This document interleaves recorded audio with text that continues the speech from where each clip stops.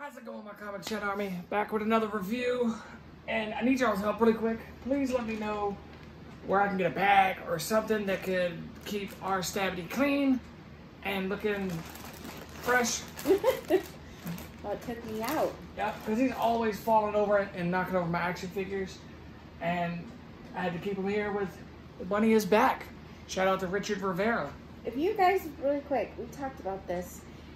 When we first started this channel, Cody used to do like room tours, video, you know, showing our collection of things, just a bunch of random things like that. If you guys would like to see another like updated video from how we've grown and our collection has grown in the beginning from till now, let us know. Leave a comment down below, because let me tell you, his collection has grown quite a bit. Yep. Quite a bit. Got a lot of CCA merch. We got bookmarks.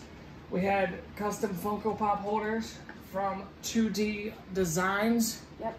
Leave a link to them down in the description. You can get some, but not the CCA ones.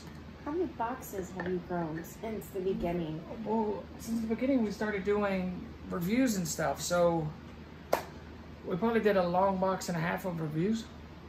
Plus like your 300 personal plus. collection too. We're like 300 plus reviews. It's crazy. But yeah, if you guys want to see that, let us know. But the whole reason you're here is 18 plus review. Yes.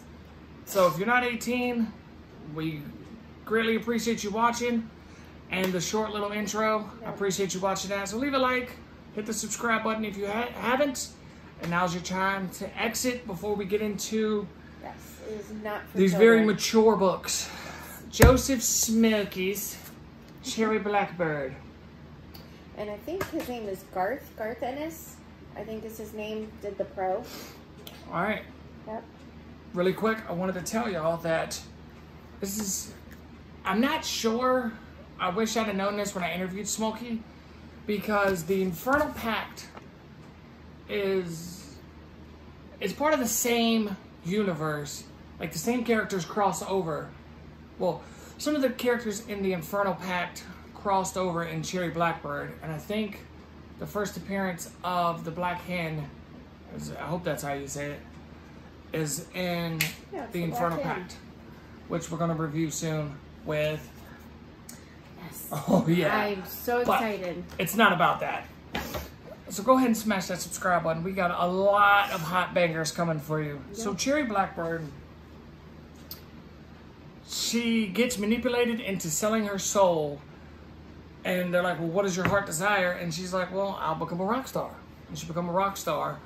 And the devil came to her when she was 25 and was like, look, I'm going to give you 1 year to get the sins back into hell that escaped. And your debt's complete. I'm not going to tell you if she completes the mission or not, because Scout is putting out this book, I'm assuming in five parts, because it's five chapters. So check that out. And what Scout's putting out has a little bit extra content than what's in here. But one thing I really, really enjoyed about this book. Really quick, I don't mean to interrupt. Is it going to be the same art? Or is there going to be different artists involved in the books that are coming out in Scout? Do you know? I don't. I think it's going to be the same art style, but just... Other creators, possibly? Yeah, I think Smokey... Let's see. Smokey wrote it and done the art. So I think he's just going to add a little bit of art pages to it. But I didn't know if he was involving anybody else, you know, in the other one. As far as I know, I'm not sure on that question. If y'all know, let us know down in the comments. I didn't mean to interrupt. I just was curious. No, you're good. Once when she accepts the terms of the deal, right up here in the right-hand corner, it says Countdown to Damnation, and it's 360 days out of the year. And throughout the whole book, it tells you how much time she has left. 200, let's see, I think 359 days. Then you go down to 216 days, 18 days, all the way down to, I'm going to show you, to 0 days. And I'm not going to tell you if she completes it, just because the book's still new, and I would feel like an asshole spoiling it. See, Countdown to Damnation, day 0. But highly recommend this book. yes, the first couple pages has some shock value of the black hen coming out of the dude's ass. Oh, yeah. But if you can get past that, honestly, the book's not that bad. You get to see just like a couple naked women, Cherry Blackbird fighting naked, but it's really nothing at all bad. But, hold on, where's he got? I like one of the character designs, and I'm gonna tell you this really quick. If y'all have read it, comment down below if you know about the spoon, what she was gonna do with the spoon, because I was gonna do the opening with that, but then I was like, nah, not too many people would know what I'm talking about. Or the clicking that the devil does. The devil does like a clicking, like click, click, like as he's talking, he's like, yeah. And I was gonna do that, but then I was like, then people might think I'm just weird, just to be like, hey, right, like what the fuck happened to him? He's just got a tick. You're right. But I'm gonna show you some of the art, just a random page. I definitely give this book a 10 out of 10. It is awesome. One of my favorite books that I've read, and one of my favorite covers, which I didn't know that it had extra covers. That cover. The Horse of Babylon would have to be either one of those two. But please pick up Cherry Blackbird from Scout Comics, or go through Schmalke's Etsy store when it's open and pick you up a copy if you can't wait for the single issues. Cherry Blackbird is awesome. And when the book's actually finished, we'll come back and do an update, and I'll spoil it for you and give you more details on my thoughts on it, of how the book ended. I love how it ended. It wrapped everything up in a nice tight bow. But before I got through chapter 5, I was like, I want more, and they should do like a prologue. Then I read the first couple pages of the Infernal Pact. This is the review for Cherry Blackbird, so I'm gonna stop bringing that up, but it gives you kind of like a prologue to Cherry Blackbird. I didn't know that. I read Cherry Blackbird first. And Schmalke, if you watch this, let us know, does it matter the order? Is the Infernal Pact first? Or I am. I mean, so y'all subscribe, and when we review the Infernal Pact next week, I'll let you know my thoughts on which one should be first. And really quick, I'm super long-winded today. Subscribe, hit the like button, because we got J.M. Brandt from Swamp Dogs Wednesday. And Smokey's on that. Smokey's everywhere, man. Image Comics, also Paper Films. Yes. Put it out. That's who I got the book from. It's Paper Films, which is a very first contender. We got a brand new publisher that we're reviewing, and a lot more books coming from them. Yes. This book's been out for a few years, right? Right. So you've had your warning. Yeah. You've had your chance to find it, to get it. So Carrie's gonna give you. I love this. All right. Sorry about that.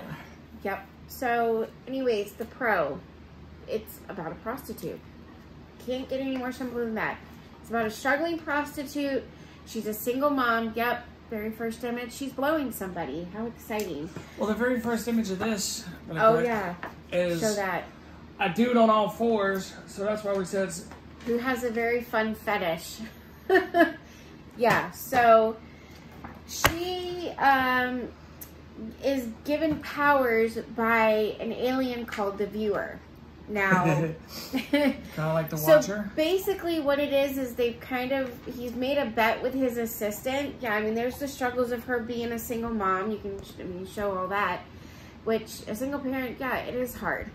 But anyways, he's basically like, you can make anybody a superhero. It doesn't matter who they are. So he gives her a little bit of his cosmic powers, as they call it, and next thing you know, the League, which they were kind of, oh my gosh, the Viewer was kind of sending signals out to get in contact with them to find her. And they basically are kind of auditioning her to be a part of them. And she's not your typical superhero. I mean, vulgar language, just very raunchy. There's a scene, you'll get to it, where's the one scene. This was like, and you can see what these characters are kind of kind of looking similar to in superhero world. But there she is doing what she does best, blowing one of them, and he shoots a load clear across town and hits an airplane out of the sky, and they have to go and save this airplane, which basically they were blaming her and wanted to throw her out, but he's like, no, give her another chance. Long story short, they end up coming to the end to save, which looks like the Empire State Building, because this book is based in New York. There's a bunch of terrorists at the top, and she's faced with this part, saving the state, I guess you could say, from a bomb going off. She rips these guys' arms off and flies into outer space, comes across the aliens at the end that gave her the powers, and he's like, see, I won the bet. She is a superhero. And that's the end of her. You don't know if she dies. You don't know if you don't know what happens to her. It just basically says her kid grew up, the end. And yeah, pretty much. That's I mean, her kid grew up, not a bad idea when you think about it. And that's it. Nobody knows what happened to her. There is another little fun, short, 8-page book. Tell them about him. It's called The Pro Meets the Hoe, and it's the mama of multiple masturbation. She's the dusky doll with a dozen dick hands. So basically, she gets into it with the pros stepping on her turf, giving hand jobs, and she's like, no, I'm the bitch that does this. I can give 12 hand jobs at once, and they kind of go at it. But it's a fun, raunchy, gritty, lighthearted book that was just, it was a breath of fresh air to read something different. Yes. We get stuck in reading and reviewing the same styles of indie books. Not that we don't enjoy them, we do. But to be able to bring some different content that we can get ourselves and break away for a minute is just nice. Yeah. And we even got the Pro Pen. And if you guys like us reviewing books like this and want us to get, find some more different types of, styles, let us know in the comments. We'll be more than happy to. Yeah, please comment down below, even if it's hi, hello. This is, what our Patreon is helping us towards, is reaching out and kind of, branching out with the indie world and bringing you guys more variety. Yep. With our Patreon, it's $1 a month, and you get all these videos the same day we film them. It's $1 up to, what is it, 10? Yep. So go check it out. We'll leave a link down in the description. Check it out. Help us. Yeah. we want to keep doing this channel. Oh yeah. It's fun. It's fun. It's exciting for us to be able to add a little bit of touch into the creative indie world, because we're not writers, we're not artists. Nope. But if we can help in this sort of way, let us continue to do that. And this is kind of a thing for Cody and I to do together. You know? Even, sorry, didn't mean to cut you off. Even if you don't want to buy a bookmark or anything like that, just simply share the video. That helps a lot more than donating $1. We love doing this. Oh yeah, we do. So, but that's about it. It is. Later, guys.